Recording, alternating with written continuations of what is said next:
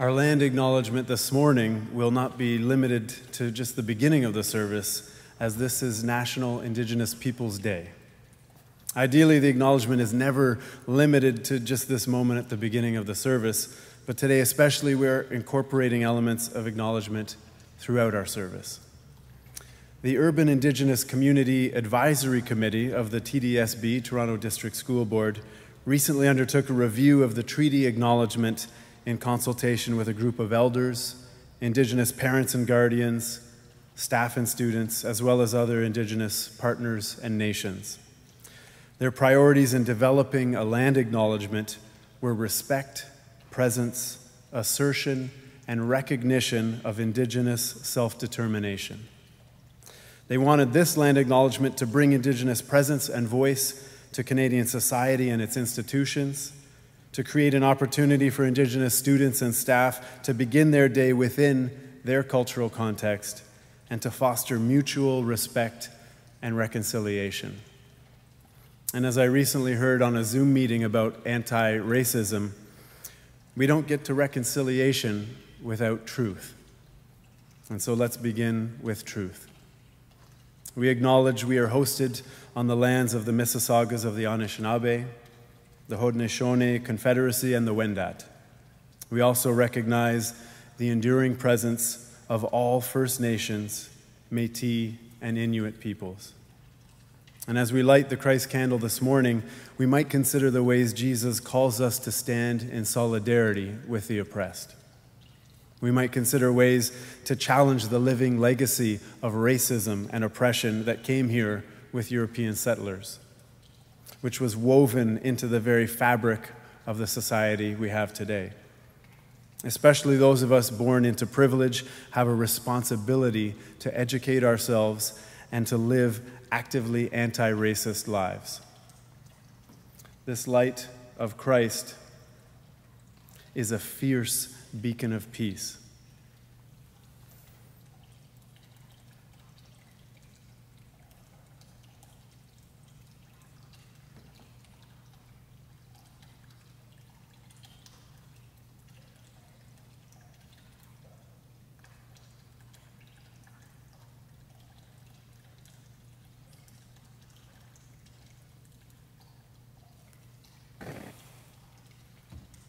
And sometimes it takes patience to tend to this light. It calls us to be responsible in living in engaged peace, being vocal in spaces where we see that it is not being equally shared. And that peace calls us to live more than welcome. And I'm so grateful that you're here in this time to worship together. I am grateful for the ways that this story is connecting the stories and seasons of our own lives. And on this Father's Day, we acknowledge those who have been like fathers to us. We step into the images of faith shared in our traditions of the grandfathering of Indigenous people, and Jesus referring to God as Abba, Father. And today, I'm thankful for my father, for the ways that he showed me about relationships that heal and reconcile. And he received this stole as a gift when he served the Wada community. And it was made and given to him by his dear friend, Peter Franks. And I watched them as I grew, share their faith with each other, and grow and be changed because of their relationships. So I wear this stole today as a sign of honor and welcome, an invitation to you, to this community that doesn't think or vote or love the same, but makes room to explore together what it means to be followers in the way of Jesus and to live that peace. We do that as a song of praise to our Maker.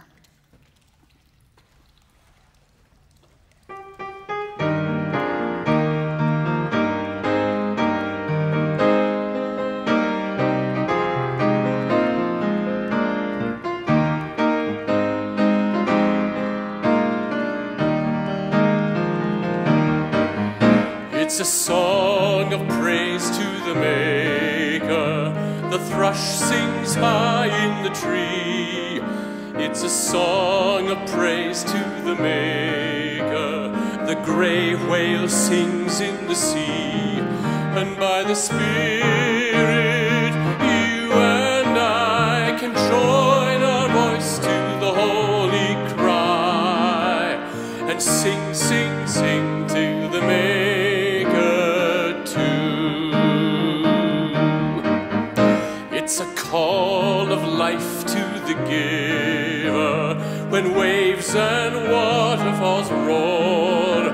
It's a call of life to the giver when high tides break on the shore. And by the Spirit, you and I can join our voice to the holy cry and sing, sing, sing to the Maker too. It's a hymn of love to the lover. The bumblebees hum along. It's a hymn of love to the lover. The summer breeze joins the song, and by the Spirit, you and I can join our voice to the holy cry and sing, sing, sing to the Maker too. It's the chorus of all creation. It's sung by all living things. It's the chorus of all creation, a song the universe sings. And by the Spirit, you and I can join our voice to the holy cry and sing, sing, sing to the Maker too.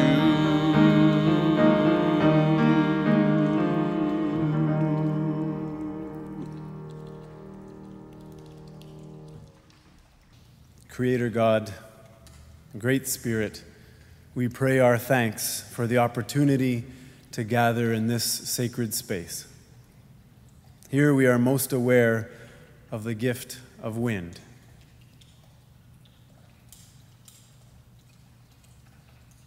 And the 4 directions from which it comes. Here we are most aware of the gift of sun. And the 4 directions from which it shines. Here we are most aware of the gift of humanity.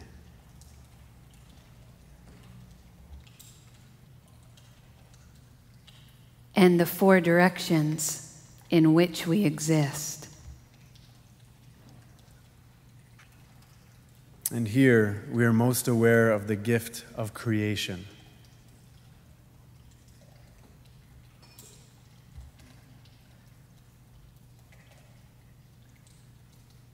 And the 4 directions in which we are living and breathing and being. This day we pray thanksgiving for the First Nations, Inuit, and Métis people of Canada. Hi everyone and good morning. It's Michelle here, your Children and Families Ministry Coordinator. Today is National Indigenous Peoples Day. Today, all Canadians celebrate and honor the unique heritage, diverse cultures, and outstanding contributions of our First Nations, Inuit, and Métis peoples. And today, we wear orange. I now would like to invite all of our children and young ones for a time of godly play following the service at 12 o'clock.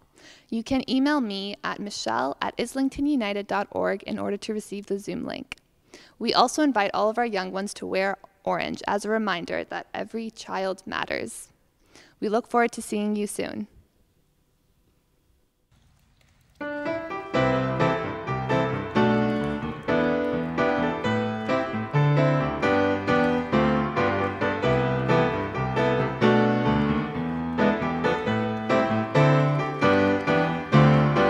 More than welcome here. is home we belong.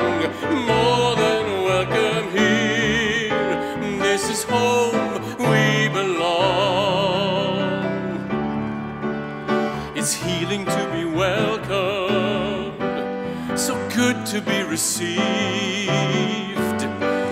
Now that we're in the circle, there's something more we need. This is more than welcome here.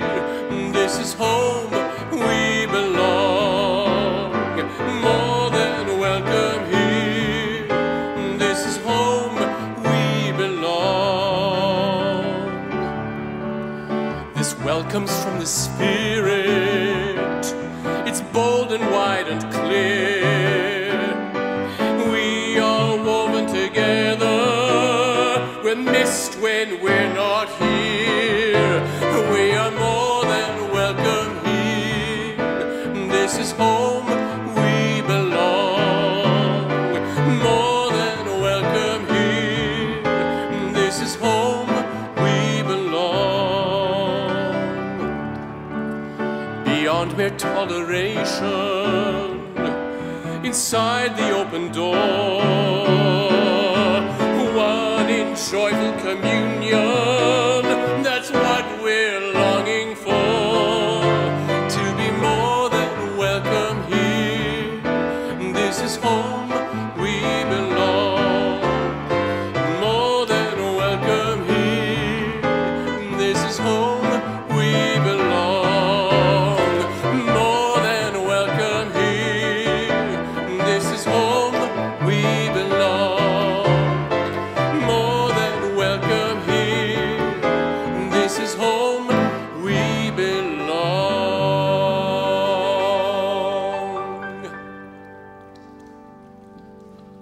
On this National Indigenous Peoples Day, we wrestle with what it means to be a community of faith that preaches all are more than welcome here. A community who learns together and works for right relations. And this is difficult and complex work, and in the struggle we turn to the honesty of the psalmist. It is for your sake that I have borne reproach, that shame has covered my face. I have become a stranger to my kindred, an alien to my mother's children. It is zeal for your house that has consumed me. The insults of those who insult you have fallen on me. When I humbled my soul with fasting, they insulted me for doing so. When I made sackcloth my clothing, I became a byword to them. I am the subject of gossip for those who sit at the gate, and the drunkards make songs about me. But as for me, my prayer is to you, O Lord. At an acceptable time, God, in the abundance of your steadfast love, answer me. With your faithful help, rescue me from the sinking in the mire. Let me be delivered from my enemies and from the deep waters. Do not let the flood sweep over me, or the deep swallow me up, or the pit close its mouth over me. Answer me, O Lord, for your steadfast love is good. According to your abundant mercy, turn to me. Do not hide your face from your servant, for I am in distress. Make haste to answer me. Draw near to me and redeem me. Set me free because of my enemies. Herein lies wisdom. Thanks be to God.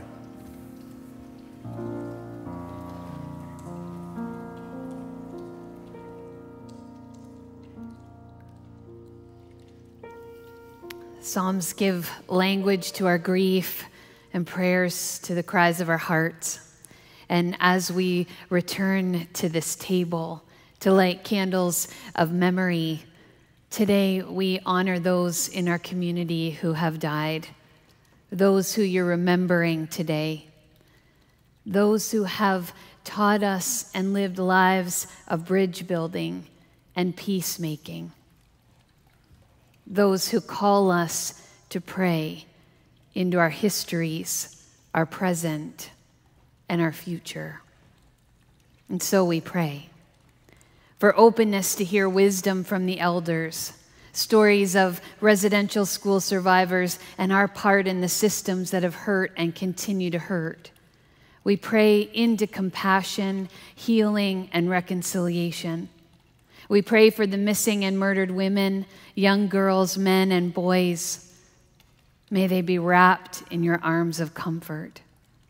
We pray for the families of the missing and murdered, that they may receive comfort in their loss. We pray for warriors who fight against the injustices that Indigenous peoples endure. We pray they have your compassionate ear. We pray for strength and endurance for them. We pray just as the elders prayed for renewal and for the restoration of beauty to the land and its people. We pray for Mother Earth, the waters, the winds, for our siblings, the animals, birds, and fish, and all of life that surrounds us. We pray that we will walk the good red road of life, and we will take and walk with courage, honesty, humility, love, respect, truth, and wisdom. We offer this prayer in humility and hope, and in the name of our brother Jesus, the one who lights our path to wholeness, justice, and peace. Amen.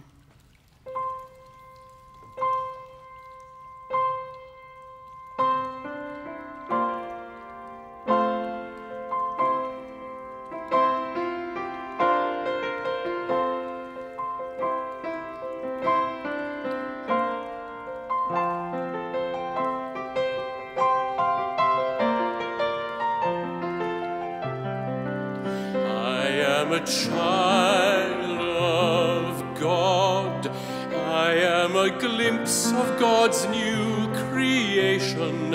I am a child of God, I am a child of God. I am an endless prayer, I am a yearning for contemplation. I am an endless prayer. I am an endless prayer. I am an angry voice. I am compassion and consternation. I am an angry voice. I am an angry voice. I am a cry for peace. I am commitment and dedication. I am a cry for peace. I am a cry for peace. I am a song of joy. I am the moment of jubilation. I am a song of joy. I am a song of joy.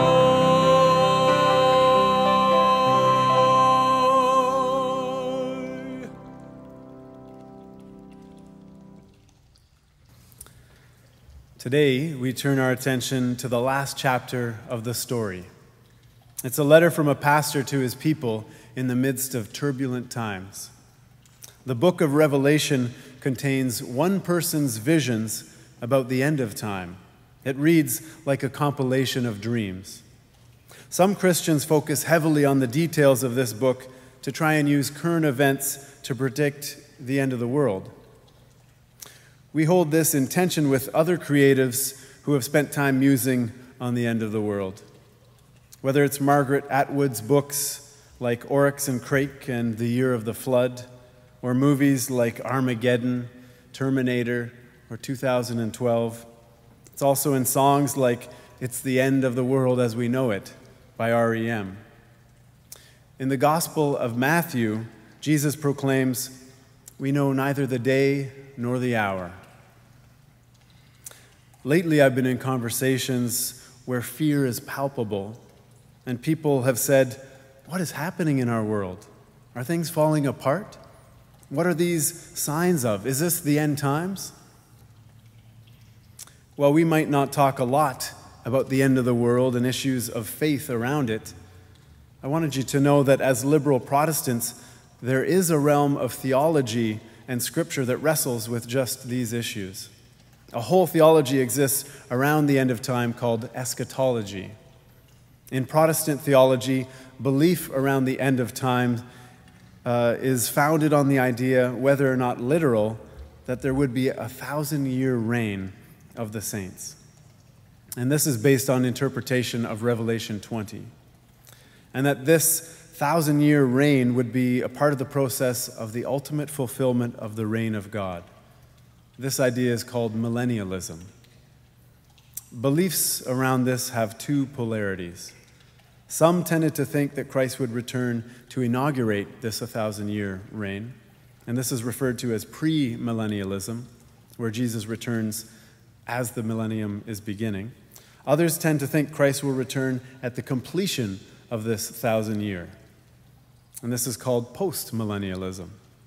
And people in this case would expect a growth of righteousness on earth leading up to Christ's reign.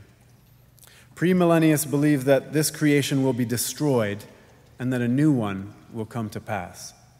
Because the hope is placed on the new creation, these Christians have little care for how we tend to creation now. Postmillennialists believe that this creation will be renewed and transformed into an ongoing new creation. Because the hope is placed on the transformation of creation, working along with God, these Christians see the need to work in healing God's creation now. And we proclaim this postmillennialist theology in the Song of Faith, the United Church 2006 Statement of Faith. We place our hope in God. We sing of a life beyond life, and a future good beyond imagining, a new heaven and a new earth, the end of sorrow, pain, and tears, Christ's return and life with God, the making new of things. We yearn for the coming of that future, even while participating in eternal life now. Divine creation does not cease until all things have found wholeness, union, and integration with the common ground of all being. As children of the timeless one, our time-bound lives will find completion in the all-embracing Creator. In the meantime, we embrace the present, embodying hope, loving our enemies, caring for the earth, choosing life. Grateful for God's loving action, we cannot keep from singing, creating and seeking relationship. In awe and trust, we witness to holy mystery, who is holy love. And today we are thankful to contextual theologians, to pastors, preachers, and educators, and communities of faith for helping us read Revelation in our time. And we read it anew today. We read it hearing the words from chapter 21, verses 1 to 5. Then I saw a new heaven and a new earth, for the first heaven and the first earth had passed away, and the sea was no more. And I saw the holy city, the new Jerusalem, coming out of heaven from God, prepared as a bride adorned for her groom. And I heard a loud voice from the throne saying, "See, the home of God is among us. God will dwell with them, and they will be God's people, and God will be with them. God will wipe every tear from their eyes. Death will be no more. Mourning and crying and pain will be no more, for the first things have passed away." And the one who was seated on the throne said, "See, I am making all things new." And also said, "Write this, for these words are trustworthy and true." And then he said to me, "It is done. I am the Alpha and the Omega, the beginning and the end." Herein lies good news. Thanks be to God. Let us pray. Holy One, may we receive the grace and peace from you, the one who is and who was and who is to come. For blessed is the one who reads aloud the words of this letter, and blessed are those who hear it and take what is written to heart, because the time is near. Between the words that are read and the words that are heard, may your word be known. Amen. So we hold a copy of the story in our hand. We pick up our scriptures and we turn to the last book in the story, the last chapter. It's called The End Times in this version, and it's that letter from that real pastor living in a real place at a real time under a real government, writing to real people in a real church with real struggles and challenges. It's that letter that John writes to them to encourage them to stay strong and keep going. Real people getting real help in the midst of trying times. Who doesn't need that right now? And when we read a little closer, we see that John is subverting the propaganda and the slogans, the politics of his day. He has written this letter with satire, with dangerous words and pointed language. It is sharp and it's quick and cuts to what matters. For the Roman Empire, well, it proclaimed that it was God on earth, that Caesar is Lord. And their path to this reign of God is military victory. They equate it with peace, and that peace comes with a price, with awful oppression and acts of evilness. But Christ, he shows up in this time and resists.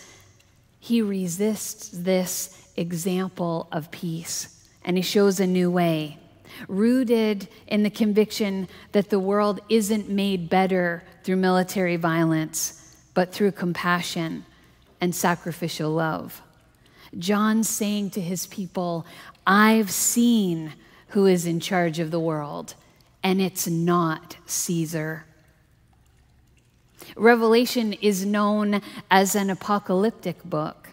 For the first 1,300 years, that's actually what it was called before it was translated to be Revelation.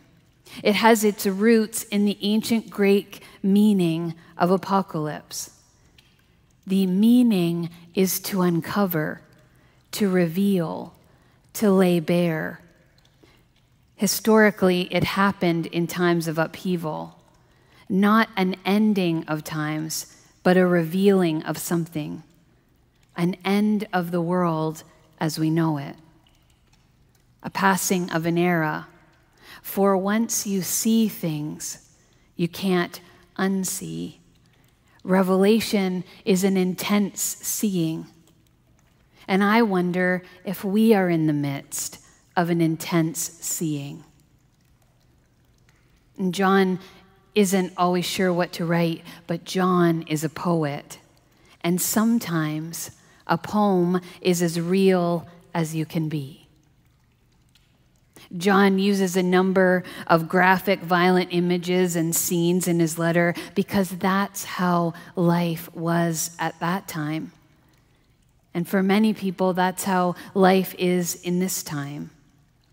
John's encouragement to stay strong and keep going must match the intensity of the evil his community was experiencing. As Reverend Nadia Bowles-Weber said this week, this in our time is no time for sentiment. Then and now, no time for sentiment. Now that we are waking up in new ways to our own racism, we cannot unsee. The healing work of anti-racism and reconciliation needs us to see. So we are grateful for musicians and artists and the poets who help us to see and to articulate what we can't unsee. So often, Revelation is connected to heaven. As Judas sings in the musical Jesus Christ Superstar, heaven is on our minds. And heaven is on our minds as we read the book of Revelation. But when we say heaven, which heaven are we talking about? Perhaps the most popular is the image from Revelation 21:21 of an eternal city with gates of pearl and streets of gold. My personal favorite is Revelation 22, a beautiful garden on the banks of the river of life. And then there's that funeral favorite from John 14, in my Father's house are many rooms. It's a kind of country mansion at the end of life's long and dusty road.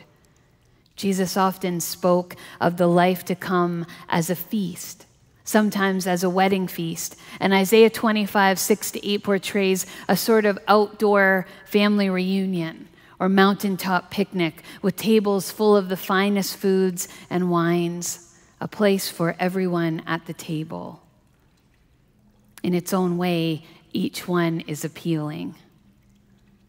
And yet, a foundational biblical description of the afterlife that resonates for all of us comes from Revelation.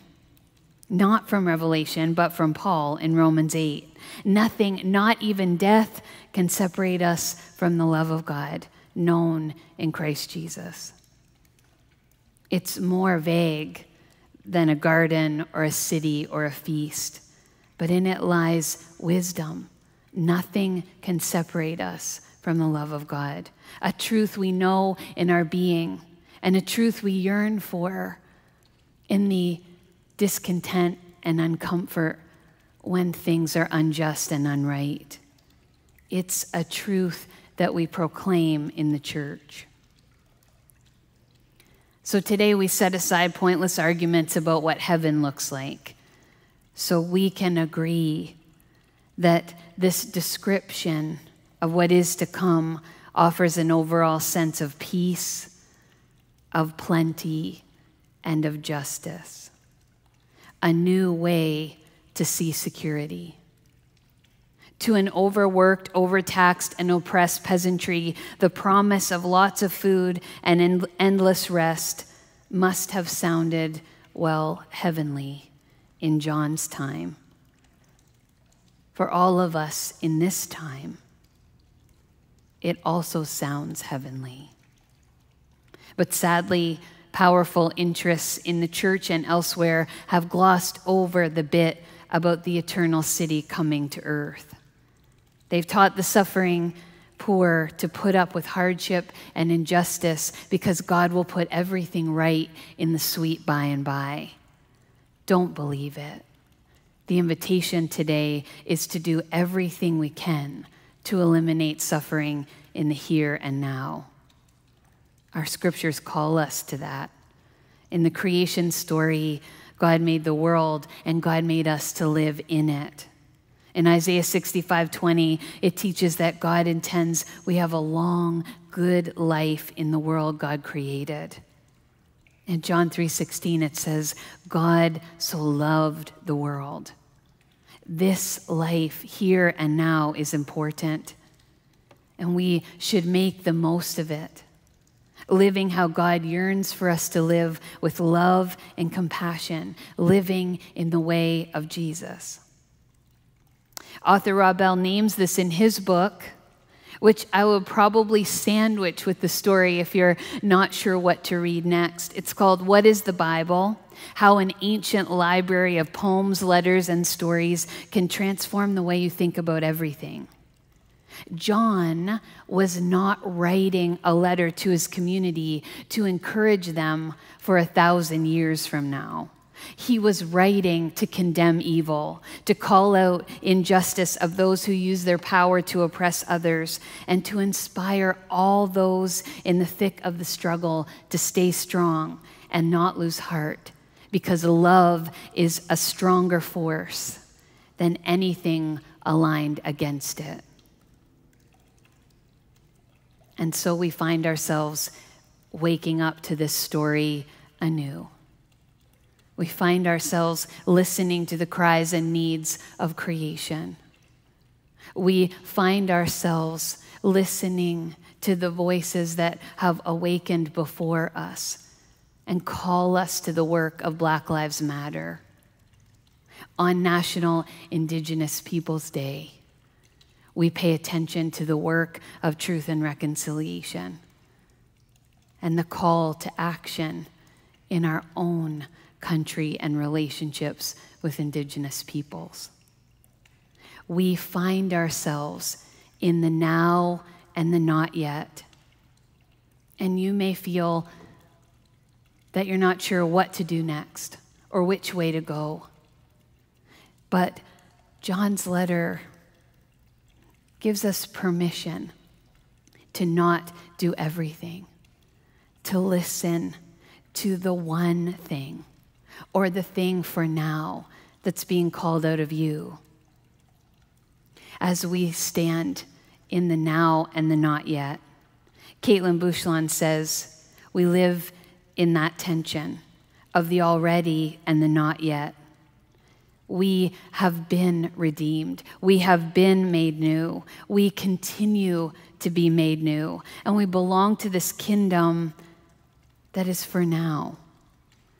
And we are just all walking each other home.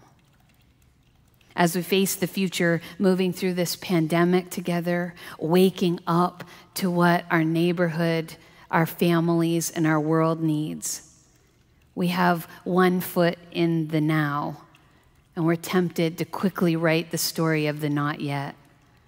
But today, the now is enough. A new heaven and a new earth is now.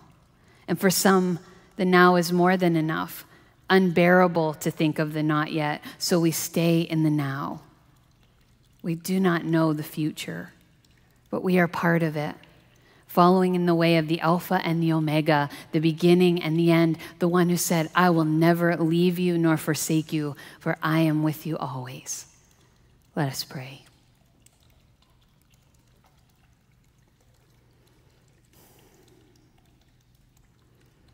God, we hear the wisdom and the teaching of the elders, of the writers and the poets, the theologians, and those who live it each day, faith in action. And the sound of the river of life calls us to prayer.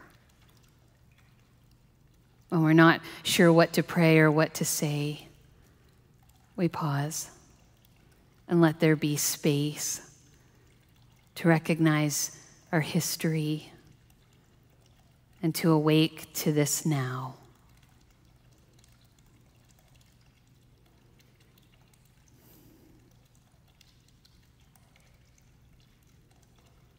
And when we hear your call to do justice, to love kindness, and to walk together, we know that on National Indigenous Peoples Day, we commit as a community to do better. And as we hear the call to join those who have gone before in fighting anti-racism and paying attention to the stories out of the work of Black Lives Matter, we will do better.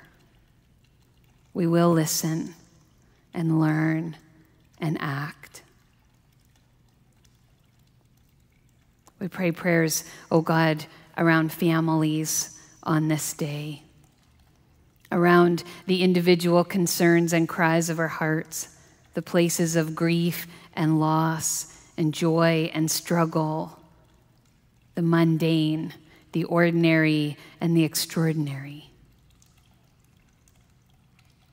We pray that we'll see all of it as part of the new heaven and the new earth. The invitation to thrive and not just survive. We do this in the confidence of following in the way, O God, of Jesus, who loves us like a brother and taught his disciples about the way of peace and justice. And he taught them to sustain it through prayer. And so we sing together now the prayer that he taught us.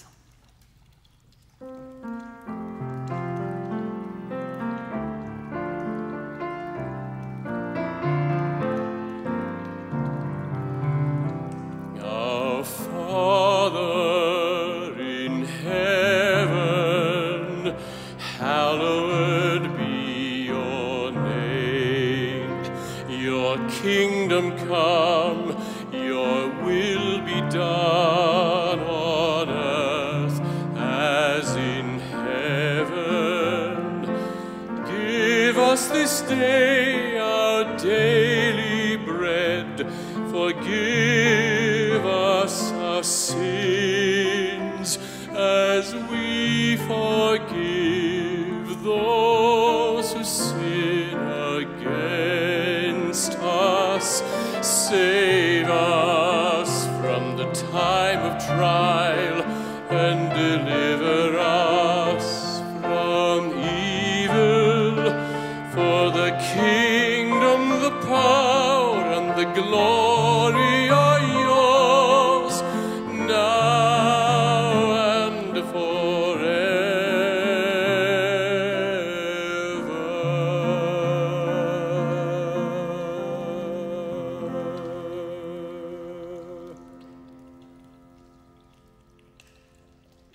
We give thanks to our national church body, the United Church of Canada, that's doing some of this work on the front line on our behalf. We are grateful that every time an offering is received, that we're connected to that wider work. And we also do this work together here. So as you make time to offer your offering, to place a check in the mail, or to go online to the virtual offering plate on the website, or an e-transfer to office at islingtonunited.org, know this is an act of peacemaking. And we're grateful for your courage and generosity. For peace on earth begins with us. May it be so.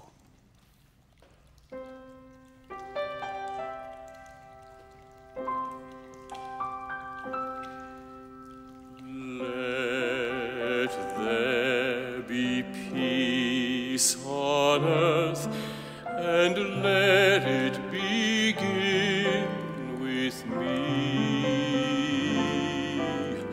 Let there be peace on earth, the peace that was meant to be.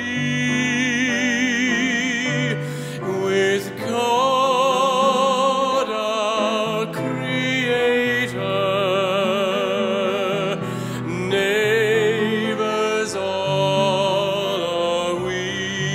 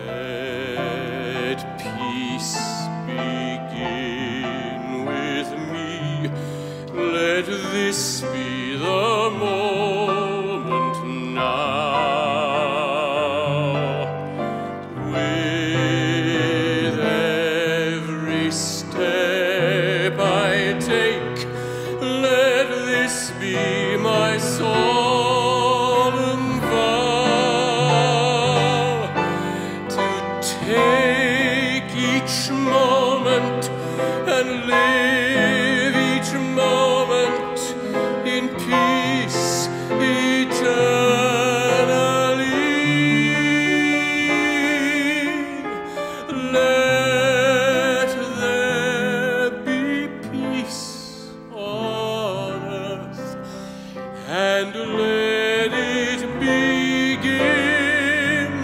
with me.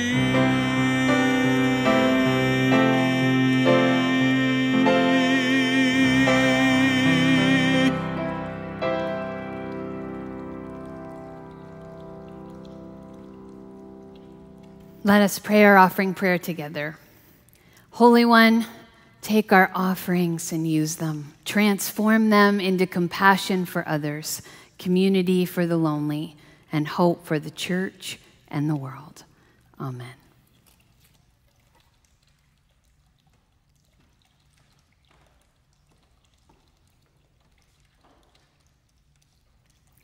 As we go from this place, I invite you not to go too far, for often when we would leave the sanctuary, we would head into Stuart East Hall for a time of sharing peace and hospitality. Just stay on the website where you are, and for a little bit longer, just give it a minute or two, and just scroll down, and underneath will be the video from the Facebook Live where people are joining me in real time. We'll be able to share words of peace and perhaps words or noticings from this morning's worship, what's sticking with them and on their heart as they're called into the world today. So just stay with us, or come to the Islington United Church Facebook page and you'll find you can join live there. But you don't miss it if you stay on the website and scroll down just a little bit. We can't wait to see you there. And know that there are opportunities in these next days. We're having our first congregational Zoom meeting on the 24th of June at 7 o'clock, so you can find your way there to hear and be updated on what's happening in our wider church community. But know that the work of the church continues, and deep in our hearts, there is a common vision.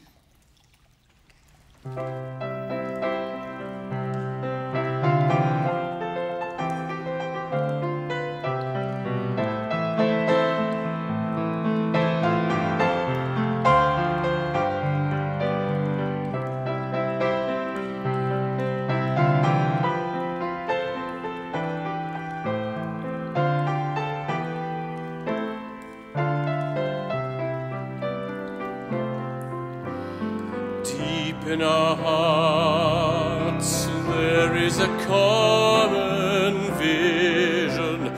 Deep in our hearts there is a common song. Deep in our hearts there is a common story, telling creation that we are one. In our hearts there is a common purpose. Deep in our hearts there is a common goal. Deep in our hearts there is a sacred message, justice and peace in harmony. In our hearts there is a common longing. Deep in our hearts there is a common theme. Deep in our hearts there is a common current, flowing to freedom like a stream. In our hearts there is a common vision. Deep in our hearts there is a common song. Deep in our hearts there is a common story, telling creation that we are one.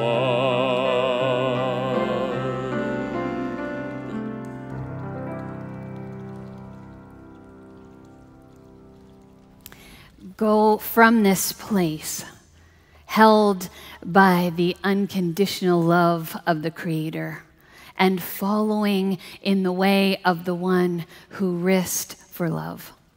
And may the wisdom of the Spirit guide you this day and always. Go in peace. Amen.